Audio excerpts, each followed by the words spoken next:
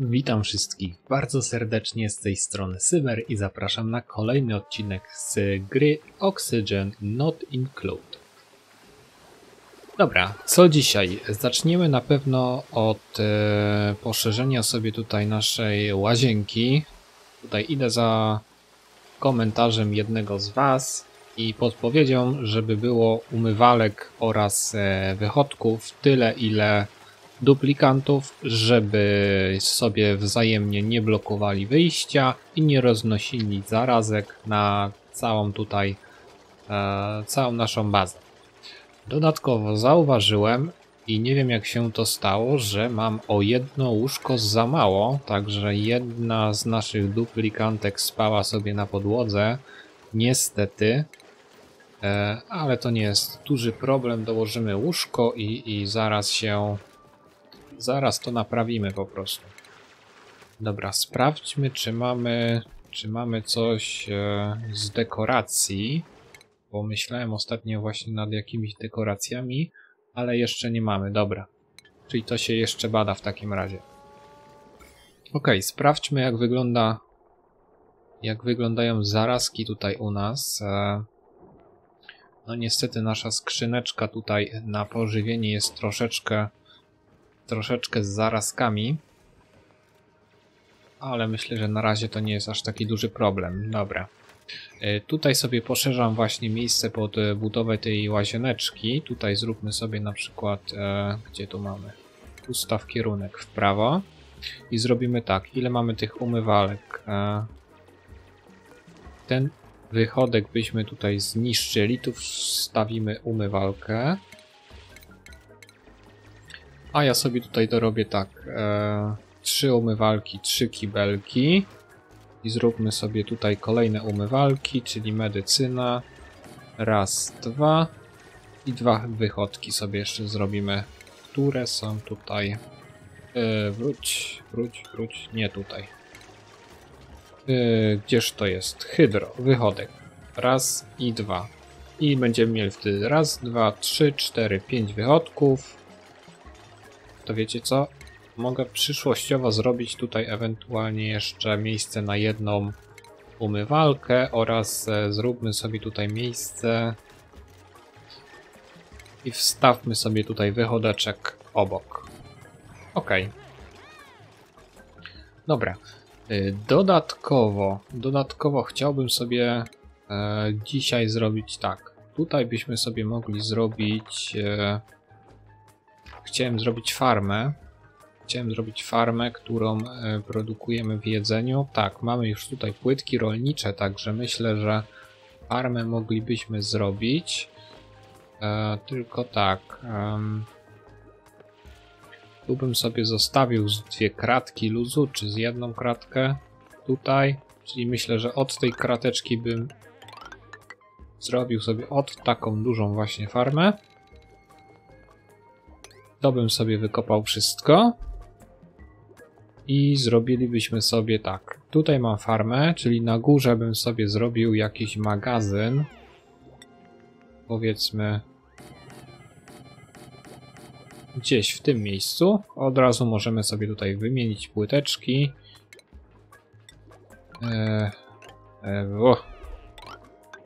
Za bardzo. Dobra, to zniszczmy. No i tu mamy płyteczki. Dobra, badanka się zrobiły. Także ja mogę tutaj od razu wrzucić do budowy jakąś doniczkę, żeby robiła tutaj za taką dekorację. Wrzucimy tam jakąś roślinkę, no i wtedy tutaj z tej naszej stołówki zrobi się wielka sala i będziemy mieli bonus dodatkowy do morali. To jest jak najbardziej pożądane. Dodatkowo chciałbym sobie tutaj uprzątnąć wszystkie przedmioty, które tutaj leżą na ziemi w jednym i w drugim pomieszczeniu. No, ale to też z tego względu buduję ten magazyn tutaj, żeby odjąć trochę tutaj punktów, dodać troszkę punktów dekoracji, ponieważ leżące jakieś tam gruzy na ziemi i tak dalej odejmują nam tutaj dekoracje. Dobra, mogę sobie tutaj zrobić oczywiście przyspieszonko. I przy okazji wybudować dodatkowy jakby strop. I teraz tak, ja chciałbym mieć tutaj pokój na 26 krateczek, czyli gdzieś do tego miejsca aż. A drabinkę przesuniemy tutaj obok, czyli tak, 26 będzie pokój, czyli tutaj będzie jeszcze jedno puste i na 3 kratki. Dobrze ja to wyliczyłem? Chyba dobrze. Tu bym sobie wtedy zrobił drabinkę i tu bym miał wtedy przejście, a tą drabinkę będę mógł, tej drabinki będę się mógł pozbyć. Dobra, farma już tutaj się zaczyna budować i ja bym sobie tutaj zasadził przede wszystkim nasionka drzewka mącznego. Jest to jakaś taka podstawowa roślinka, z tego co zauważyłem, którą również nasi duplikanci mogą spożywać na surowo. Ja oczywiście sobie bym tutaj chciał zrobić taki zgniatacz bakterii, to jest? Bakterii, zgadza się. I dzięki temu możemy jakby przetworzyć te nasionka z drzewka mącznego na nieco bardziej kaloryczne posiłki.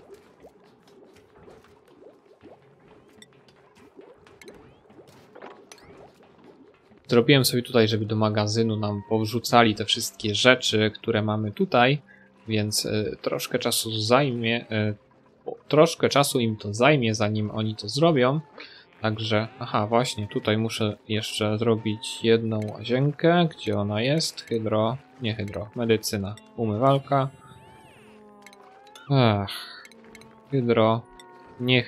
Medycyna, umywalka, cyk.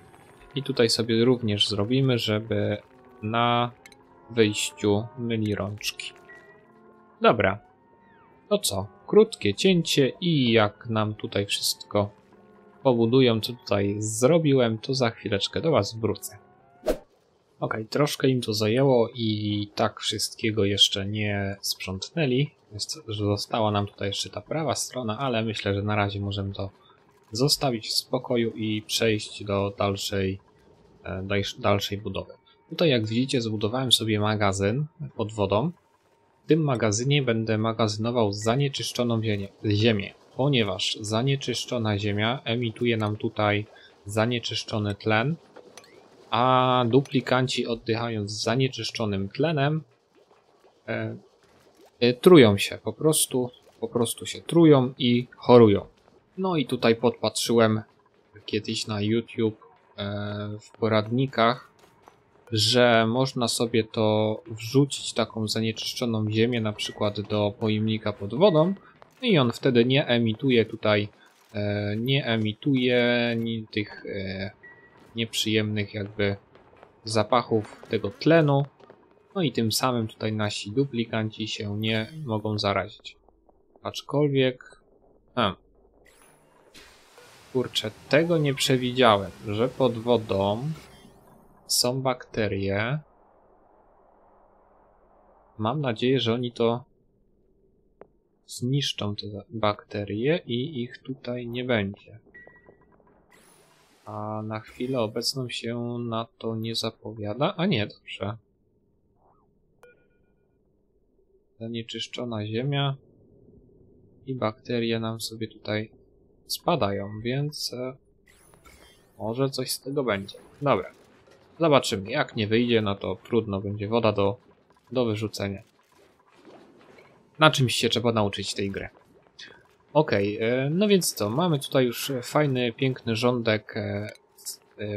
rządek, no, farm, naszych płytek rolniczych. Tutaj tak, zburzę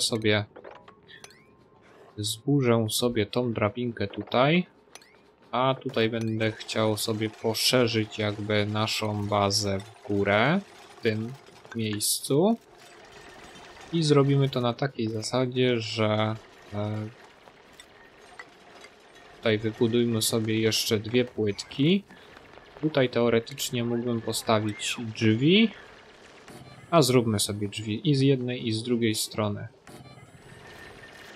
I zrobimy tutaj taki jakby zamknięty obiekt tej farmy. Tu mam hacza będę musiał tutaj złapać za jakiś czas i zrobić jakąś taką małą farmę haczów. Patrzę sobie teraz na tą płytkę. Mamy tutaj troszkę takich niefajnych gazów typu dwutlenek węgla. Zresztą otworzę sobie tutaj zaraz nakładkę chyba to i gazy. Tak jest. I jak możecie tutaj zobaczyć, cały nasz tutaj dolny poziom to jest jeden wielki dwutlenek węgla. Także idąc za kolejną radą, wybudujmy sobie tutaj, wykopmy troszkę w dół naszej bazy, żeby ten dwutlenek węgla się zebrał jak najniżej. Ponieważ też już tutaj postarałem się jakiś wcześniej zorientować, jak działają gazy w oksygenie. I gazy mają... Gdzież to jest? I tak, dwutlenek węgla jest najcięższym gazem. Najcięższym? Powiedzmy, że najcięższym. I on leci jakby na sam dół całej bazy. Tlen leci w górę. Oczywiście są gazy, które są lżejsze od tlenu, na przykład wodór, o ile się nie mylę. Wodór się zbiera za to w górnych warstwach atmosfery. Natomiast dwutlenek węgla zbiera się w dolnych warstwach. Dobra, mając tak, mam tutaj dwie baterie, ale mogę sobie zrobić, machnę sobie tutaj dwie wielkie baterie i wybudujmy sobie tutaj jakiś kabelek, powiedzmy, coś takiego. Chciałbym sobie tutaj poprowadzić kabelek w dół i wybudowałbym sobie może w tym miejscu kolejny jakby dyfuzor tlenu, żeby tego tlenu się nam troszkę tutaj produkowało. No tutaj jak widzicie, tak na dobrą sprawę tlenu mamy pod dostatkiem tylko i wyłącznie w tej górnej części, gdzie są prowadzone badanka, a wszędzie poniżej tego tlenu praktycznie nie załączono, także musimy tutaj troszkę ponadrabiać, bo nam się nasi duplikanci potrują. Na szczęście żaden z nich nie jest póki co chory, więc bardzo dobrze. Mam nadzieję, że jakoś poważnie nie zachorują, bo jeszcze nie wiem nawet jak ich leczyć. Dobra, zasadzę sobie tutaj kwiatuszek w doniczce, ponieważ jeszcze tego nie zrobiłem, więc nie mam niestety bonusu do morali dodatkowego, ale już powinno to być. Stołówka, bonus do morali. Jest już. Wielka sala, bonus do morali plus 6, także dosyć pokaźny bonus. Ok. No i co? Budujemy tutaj kolejny dyfuzor tlenu. Mam nadzieję, że on nam coś tutaj pomoże i tutaj się zrobi z powrotem wystarczająca ilość tlenu, żeby ci duplikanci się nie dusili, chodząc przykładowo po wodę chociażby. A ten dwutlenek węgla, że gdzieś sobie tutaj zleci na dół. Może jakoś bym tutaj powiększył to.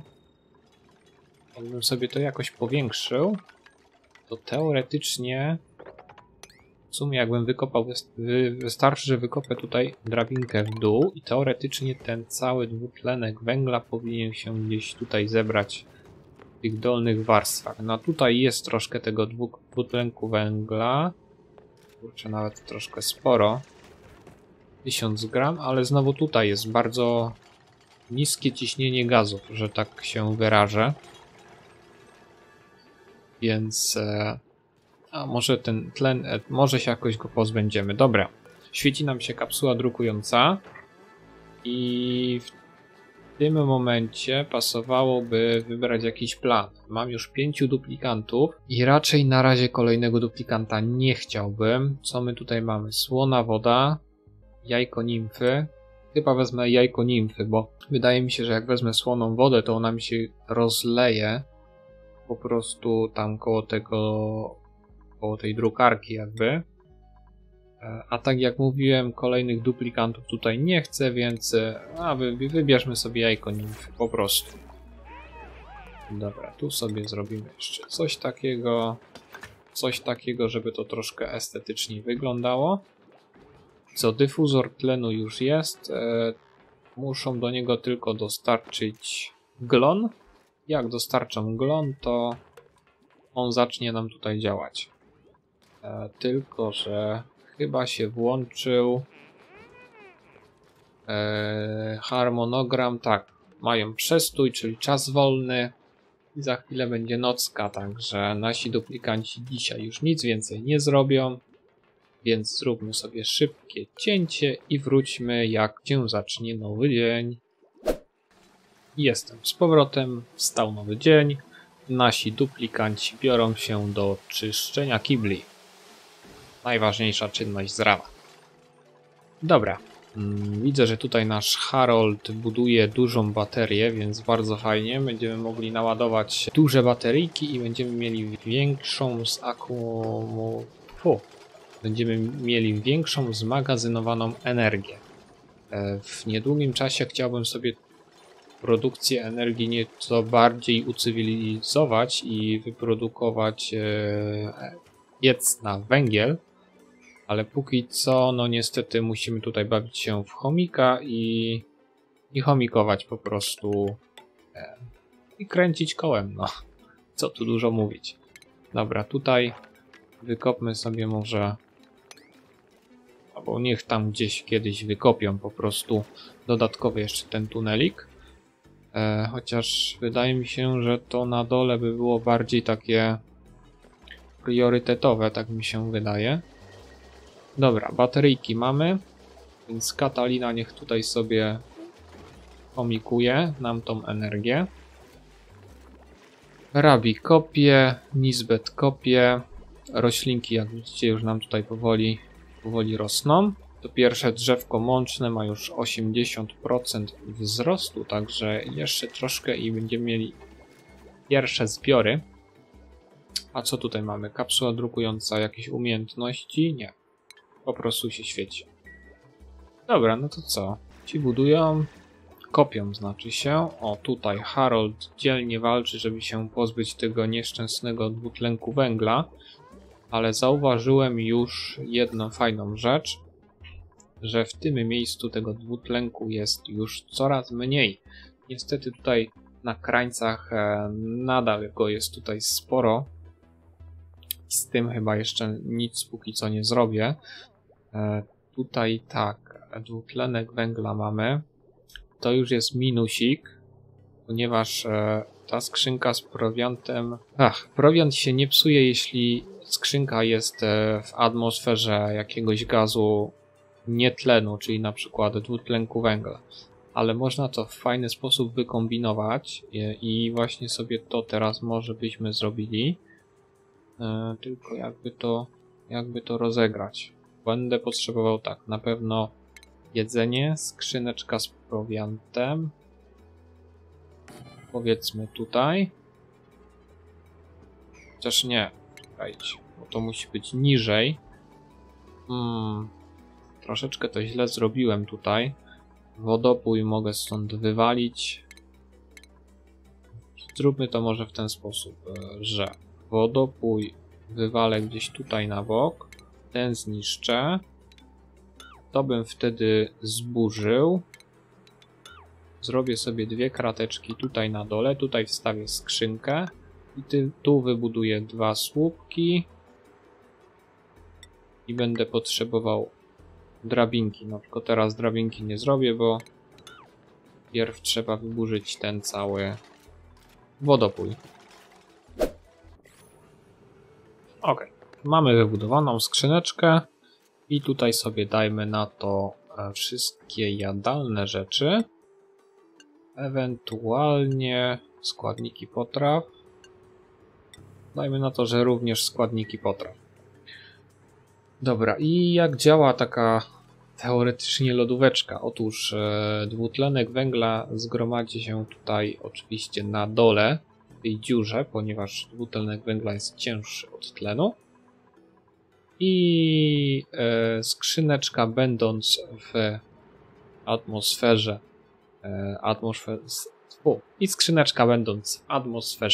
dwutlenku węgla dłużej będzie nam tutaj zachowywała świeżość naszych potraw. To sobie tutaj od razu zbóżmy może. żeby oni przenieśli nam to jedzonko tutaj do tej drugiej skrzyneczki, gdzie ona teoretycznie ma pełnić rolę, no, tylko że jest kurczę odmrożone. Zobaczmy może tlen. Nie tlen. Gdzie to było? Nakładka wentylacyjna materiałów. No, niestety tego dwutlenku węgla za wiele to tutaj nie mamy, ale mam nadzieję, że on tutaj się jakoś jeszcze przedostanie i ta skrzyneczka tutaj będzie spełniała swoją funkcję. Dobra, klozecik się zapchał, będzie trzeba to rano naprawić. Ja sobie tutaj zapuszczam jakieś badanka, ponieważ nic się niestety nie bada. Wentylacja, hydraulika, co my tu mamy dostępnego? Tutaj. Zrobimy sobie wtedy elektrownię jakąś węglową. Więc to zamykam i widzimy się rano. Mamy już przepiękny poranek, wszyscy uśmiechnięci, więc możemy pracować dalej. Zastanawiam się nad tą skrzyneczką, ponieważ tego dwutlenku węgla tutaj jednak za dużo nie ma, a tutaj w tym miejscu, czyli w naszym baseniku, tego dwutlenku jest jakby pod dostatkiem i on stąd nam raczej nie ucieknie, więc skrzyneczkę bym sobie zbudował może tutaj. Dajmy na to wyższy priorytet temu dajmy. I jedzonko przeniosę sobie jednak tutaj do tego baseniku. Więc to mogę tutaj dać zbóż. Troszkę będą mieli latania, żeby to wszystko jakby zanosić z tego tu. Tutaj jeszcze zresztą jest jedzonko, które chyba nawet nie jest, nie zostało tutaj przeniesione do tamtej skrzynki, więc zgadza się. Więc nawet lepiej dla nas. To sobie od razu zburzę i wyrównajmy sobie te płyteczki. Dobra, i co? Mamy magazyn. Chciałbym sobie tutaj coś powiększyć znowu. I teraz tak, kopiuj. Tu wybudujmy sobie nasz podejścik. Tutaj wyznaczmy, że mają być... Anuluj. Tutaj sobie wyznaczmy, że mają być płytki. I w tym miejscu chciałbym sobie wybudować rzeczy związane z prąd, ale chyba tego jeszcze nie mam zbadanego. Mi się coś wydaje. Zbadałem na pewno tutaj. I zrobimy sobie generator prądu, a w międzyczasie niech mi się hodowla bada. Będziemy mieli wtedy dostęp do możliwości złapania hacza i takiego hacza sobie weźmiemy i następnie... Co to było? Nie wiem. I takiego hacza sobie udomowimy i będziemy jajka hodować i hacze ogólnie. Zrobimy hodowlę haczów. Dobra, no to co? Skrzyneczka gotowa. Mam nadzieję, że tutaj zaraz wszystko poprzynoszą. Przynieść. Może tutaj zróbmy sobie sprzątanie jeszcze z wyższym priorytetem. Szósteczka tu, szósteczka tutaj. Niech jak najszybciej do tej skrzyneczki nam tutaj, widzicie? Mamy tutaj sterylną atmosferę, to się dokładnie nazywa. Więc jedzenie się wtedy psuje dużo wolniej. Bo niestety cały czas się może popsuć, no bo nie mamy lodówki na przykład. Dobra. Sprawdźmy naszą zakładkę z tlenem. Jak to wygląda? No, zdecydowanie lepiej moim zdaniem. Tlen tutaj się rozprzestrzenił w prawo, w lewo z tego instrybutora tlenu. No i tutaj jest dużo lepiej. No, dwutlenek węgla został zepchnięty tutaj do naszego tego jeziorka. Niestety nadal mamy sporą ilość dwutlenku węgla w kiblu, no chyba z wiadomych względów, ale myślę, że jakbyśmy tutaj zrobili podmiankę na płytki, to teoretycznie powinien ten dwutlenek węgla stąd sobie spaść na dół, a ten tlen stąd poszedłby wtedy do góry. Okej. Umiejętności? Nie, nikt nie zdobył. Tutaj Nizbet coś zdobyła, ale szczerze powiedziawszy nie mam pojęcia, co ona zdobyła. Chyba jakiś punkcik nauki, bo ona teraz bada. 9. 7 poziom plus 2 zaawansowane. Ciężko mi powiedzieć. No, przyznam się wam szczerze, że ja tej gry jeszcze nie ogarniam. Na pewno nie w takim stopniu jak Factoria. No, tutaj musi wiele wody w rzece upłynąć, żebym ja również i tą grę poznał, także nie traktujcie tego raczej jako poradnika, tylko po prostu no gram i zobaczymy, co z tego będzie. No. Brakująca stacja badawcza, o co chodzi? Aha, dobra, bo tutaj potrzebujemy jeszcze zaawansowanych badań, a tego chyba jeszcze, tak, tego jeszcze nie zbadałem i nie mam też zaawansowanych badanek. I co? I co dalej? Dobra, dwutlenek węgla się tutaj zebrał na dole, więc bardzo, bardzo fajnie. Mamy czym oddychać. A zobaczmy, jak ten dwutlenek tutaj, czy on faktycznie pójdzie w dół. No ja liczę, że jednak troszkę tego dwutlenku przez te szpary co jakiś czas powinno spadać i chyba tak się będzie działo. No zobaczymy. Mamy kolejny dzień. I co? I zrobiłbym sobie teraz może jakąś elektrownię. Wybudujmy sobie tutaj może taki mały koik. Stawimy tutaj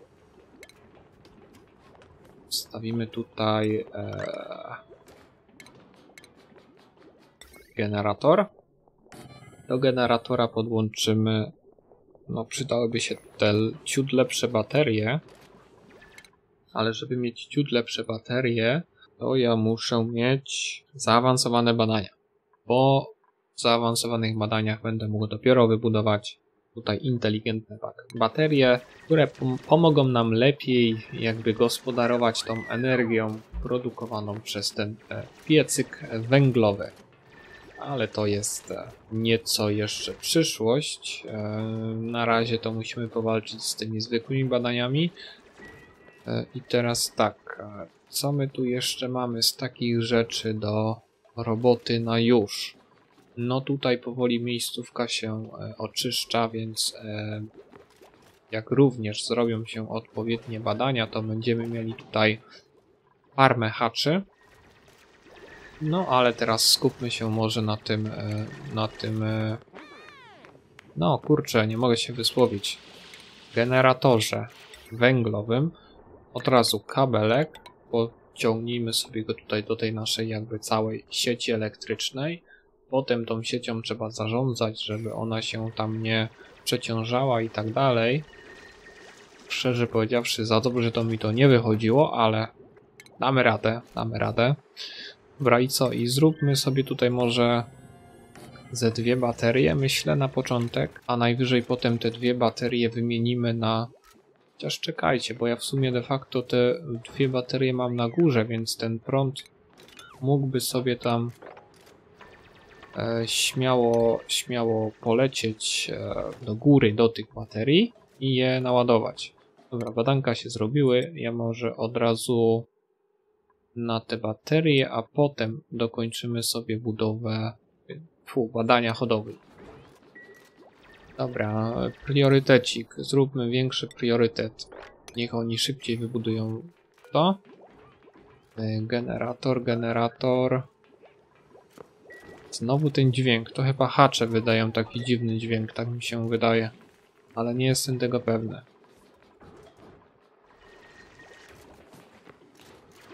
Dobra, przyspieszmy troszkę.